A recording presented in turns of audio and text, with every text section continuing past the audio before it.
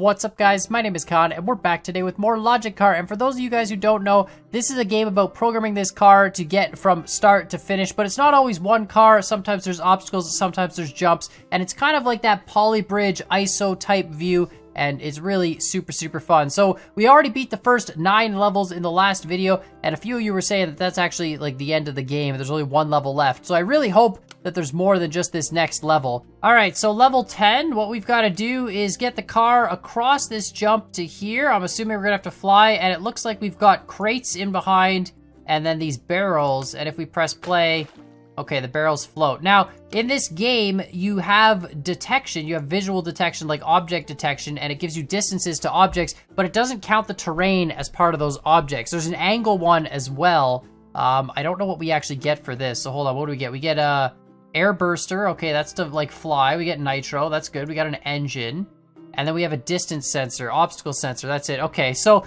I think what we're gonna have to do is activate the nitro. Once we're getting, okay, so when we start, we activate the engine right away. That's easy. It always goes forward. We're going to activate the nitro once the backwards distance gets above a certain amount, because that means we're a certain distance from this. And then we activate the air burster when the downwards distance is above a certain amount, because when the distance sensor doesn't detect anything, it outputs a -1. So this should actually be pretty easy. So we just need a couple comparisons. And on the one, we're going to have the backwards comparison. And on the other, we have the downwards comparison. So if the backwards comparison is greater than, I don't know, 50, I don't know what units we're going to actually need. But let's say it's greater than 50, then that'll trigger the nitro. And then after that, we'll do the downward sensor, also greater than, I don't know, 50. Then that'll trigger the air burster. Now, a few of you guys were actually saying this is a really easy programming language to follow, I guess, if you want to call it a language, whatever nodes. But it's actually pretty simple. The red arrows always execute, and the blue and green are basically conditions on the red. So whenever you get to a certain point in the red sequence, it evaluates the condition, and then it repeats the red sequence. So in this case, for example, we're going to have this branch node, right? And the branch node is going to trigger, so the engine, it starts the sequence, we trigger the engine proceeds to the branch node, and then we check this comparison, and we're going to say, is the backward sensor greater than 50? And if it's false, we're going to loop back and check again, because if we basically want to keep checking until it's greater than 50, and if it's true, we're going to hit the nitro. And that means, so once we're above 50 on the backward sensor, we'll hit the nitro. Then we go to another branch node, because we've already triggered the nitro, and we do the next check, and we say, okay, is the downward sensor greater than 50, which means we see the barrels. And if that's true, we trigger the air burster downwards? I can't remember. I think it's downwards. It's counterintuitive. Downwards actually shoots the air down, which brings the car up. And again, if this is false, we check. So these are basically your while loops, and the whole thing should work, right? This is gonna be good. I don't know how far 50 is. That's 50 apparently. Okay. Well, okay, hold on. We need to log this. No, we need to log this. Actually, just log the sensor, and let's try this again. Let's take a look at what that actually outputs. All right, so the sensor 50 is a good spot for that. It sees, was it 127? Visualize. Let's try that. Was it one? I can't remember. 127, I think, is what I saw. Oh, it's only like 26. Okay, it's only 26 on the down sensor. Let's just go greater than 10 on the downward sensor. I don't know what the upward sensor's seeing. That's some weird stuff. All right, I think that's it. This should be it. Just gonna see the down...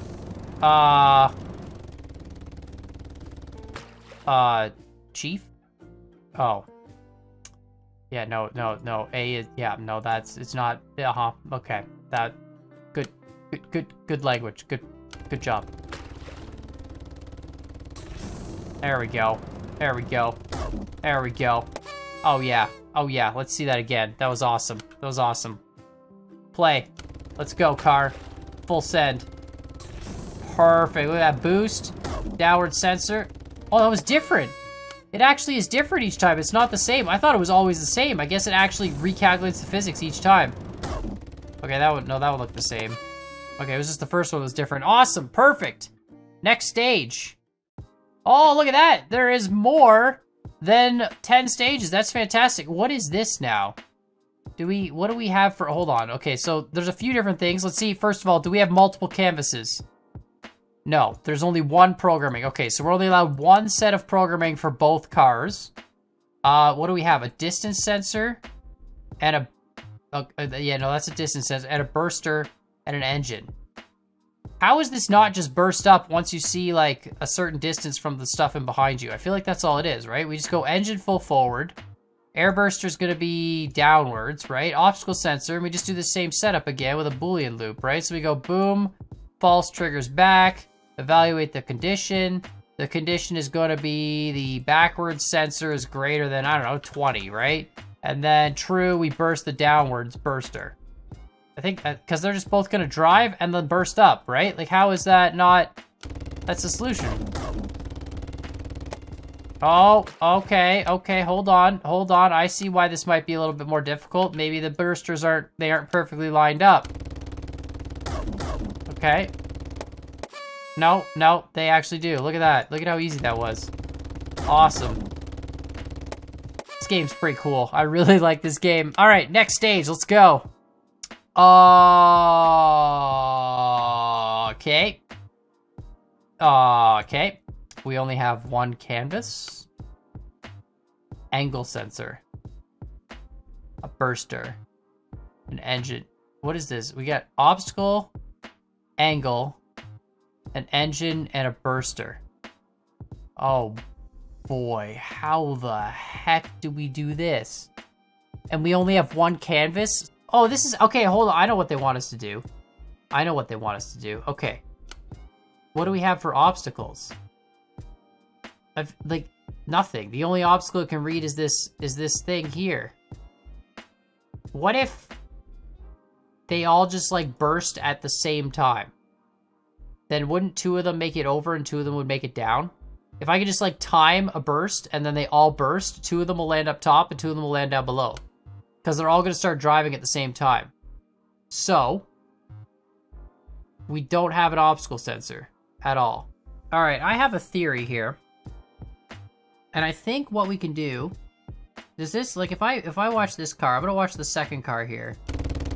I think it sees the car in front.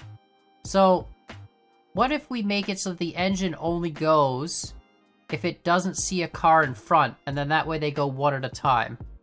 And then we can have them all jump at a specific time. So let's do this. Let's make this a branch loop, right? Typical while loop. And then let's say front sensor, forward sensor is less than 0, which means it doesn't see anything in front of it. Then you're allowed to go, right? Because when it doesn't see anything, it outputs a -1 on the sensor. So let's see what that does. So this should only trigger one car at a time. And it does. And then once it goes, that one goes. And then once it goes, that one goes. Okay, and then once it goes, that one goes. Okay, so we're like halfway there. Right? And then all we gotta do is ignore the angle sensor. I think we could use the distance sensor again with the burster. And just do another comparison loop and say if the burster, right, if the backwards direction is greater than like 20, then burst. And I think this will work because the third car we want to drop down, but if we get the distance perfectly right, it'll burst and still drop down, and then the final car won't ever see anything behind it, so it'll never burst at all, which is fine, it'll just drop down. So this triggers true, that'll be the burster, and that bursts downwards, and false goes this way. Right? So then we just gotta figure out if this distance is correct. I think this will work though. So first car goes, see it triggers. That one, see, it's not enough. It needs to be more. See, so we need it so the first two burst over, and then the last one. This is actually going to be perfect. So let's try 30. Here we go. This is actually going to work great. So first car goes, bursts. Second car goes, bursts. Third car goes, bursts, but it's too early. No! Oh, man, that was so close. Okay, we'll get it. 27. Let's try 27. It's close. It's close. First car, burst. Second car, burst. Third car, fail. Perfect. Fourth car doesn't burst at all. Let's go. That was awesome. I love it. That's so great. This is so cool. I mean, I guess you could use the angle sensor too, do something. So I like this though. Check the cars in behind. I need to remember this now. While loop to start the engine. That is going to be key. I feel like there's going to be a lot of levels with multiple vehicles. and a single canvas, which is fun. There are also multiple canvases. Sometimes you get to program different things on different cars, but look at that. That was really good. I like that. So, I have a treasure chest? What? Do I have to... Wait a minute. Wait a minute. Do I have to deliver stuff? Is that what, like... Do I have to deliver... I guess there's 2 flags, only 1 car, so I have to deliver the chest to the flag. So we have to burst over this flag, and then turn around, and then go forward. Okay. Okay, we can do this. Is that... What is this? Oh my god. Launcher? What is this nonsense? Picker? What? Obstacle? Oh my god, bro. What? Oh my god. Okay, this is so complicated now. Oh my god. And then we gotta have the engine, like, switch modes and stuff. This just went from, like, super easy to super hard. And an angle... I don't know if we need the angle sensor. Okay. The first thing... There's a launch... What does the launcher even do? What happens if I do this? Let me just trigger the launcher. Let's see what this does. Okay, yeets it up. Okay. Okay, well, hold on. Hold on a minute here. So what if we trigger the engine mode? Yeah, no, okay, let's disconnect this. What if we trigger the engine mode, right? And then let's put the launcher on a branch while loop. Trigger that to false, trigger this to true, right? And let's launch it when the forward sensor, I don't know, is less than 50, because it can see this box right here. So let's see if we can, what does this do? Is this gonna... Okay, it was less than 50 off the bat. Alright, well, hold on. Let's see what happens. What happens when it lands? Does it just push this treasure chest? Okay, it does. So really, the only thing we need to actually do is get the one treasure chest to launch off at the right time. We actually don't care about the other one at all. So let's just do it this way then. Downward sensor greater than 50. Launch the top chest. I don't even care about the picker, because we can just push this other chest in. This is actually a lot easier than I thought. Okay. So now all we need to do is have this one. Yeah, no, that's good. We need to have it yeet when it sees. Does it not see that bottom? Let's check that again. I want it to see when it sees this box, eject this guy. Right? That's all we need it to do. What are you? Nothing. Okay, you saw down. Oh, greater than 50. Greater than like 5. Okay, there we go. Let's try this. Perfect. So, yeah, that'll work. All right. All right, here we go. Yeet it. There we go. You shot it too hard. Are you kidding me, bro? Bro. Ugh. Oh, I'm an idiot. I'm literally an idiot. I'm sitting here thinking, how am I going to do this? And I'm an idiot. There's a launcher power. You can literally... I'm such an idiot. I spent way too long on this. We just need to go back to the downward thing. Downward, 5. Downward, no, downward greater than 5. Yeah, if you see something on downward, let me just adjust the power. Oh my god, I'm an idiot, because we were overshooting it. You can just... Look at that. Oh my god. Oh my... Wait. What? What? I don't understand. What am I supposed to do? Am I supposed to deliver the chest, like, on the car? Am I supposed to, like, pick it up? Okay, well, what if I do this? No, not launcher. What if I do picker? Yeah, you launch that one, and then we'll just do a branch loop here, right? And if it's true, we'll pick up true, right? And that'll just be if the forward sensor is like greater than 0. Yeah, so then if that happens, pick up. Do we have to pick up the other one? Maybe that's the issue. So we launch the first one, and then we pick up the other one that we're pushing it. Is that the problem? You have to, like, go across the line with one carried? All right, get that one. Grab this one. Okay. Easy. Easy game. Easy game. Oh my god, that was actually really tough. Holy cow, that was... I can't believe I forgot there was a power there. I'm sitting here trying to play with angles and stuff. You just have to adjust the power. Oh! This game's gonna get tough really fast. I can already tell. Oh my god. Seriously? So we have to grab the chest and get the chest to the finish without the boxes. What do we actually have? We have start. We got a air burster. We got an engine. Right. Okay. And then we've got the picker and launcher nonsense. Okay. I guess the $1 million question is, can we pick... Like, let's just check if we can pick up this crate, or can we only pick up the chest? Because if we can pick up the crate, then that's a little bit more confusing. So let's just set up a basic loop here. Let's do the same thing we did. Distance sensor forward is greater than, like, I don't know, greater than 0, basically. Then we can trigger the branch node to pick up whatever's directly in front of the car. So let's see if this actually just picks up that box. Oh, it does. That sucks. That sucks a lot. I was really hoping it wouldn't pick up the box. Okay, so it can pick up basically anything. So we need to have it, like, pick up and launch 3 times. I mean, we could do this. There's a really bad way to do this, and there's a really good way to do this. The bad way to do this is literally write out the sequence and have it check 3 times. So we can go pick, throw, and then pick up, and then just push.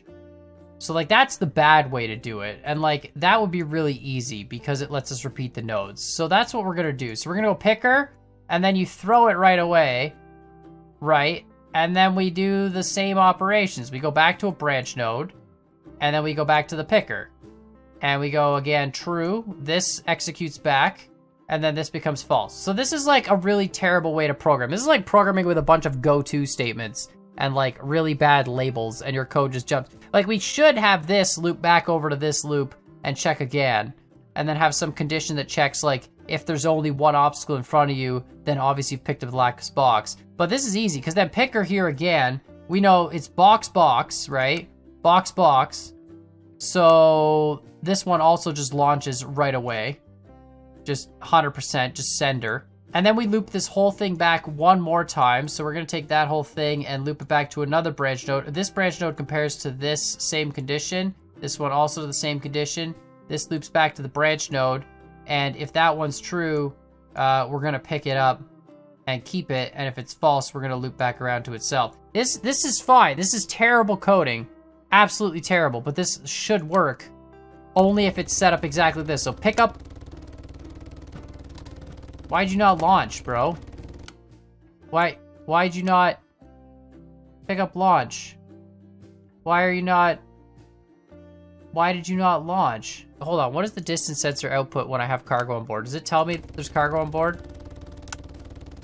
It does. All right, so I'm gonna delete all those other nodes for now, because obviously those are useless. We need to figure out how to get this thing to launch right away. For some reason it doesn't want to launch. It sends the execution all the way through.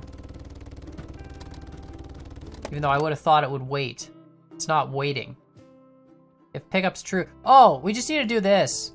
Just need to have another branch node, right? We do a branch node here. And then can we that's an input.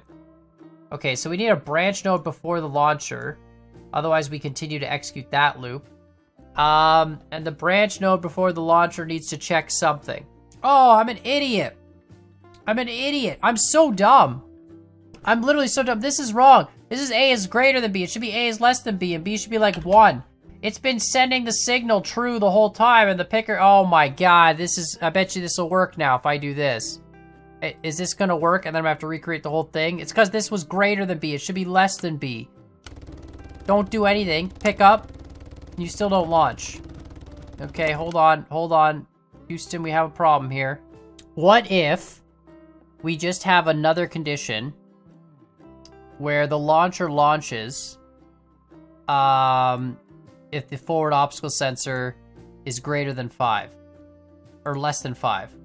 So it'll pick up when it's less than 1 and it'll launch when it's less than 5. So right before it sees the next thing, it should launch.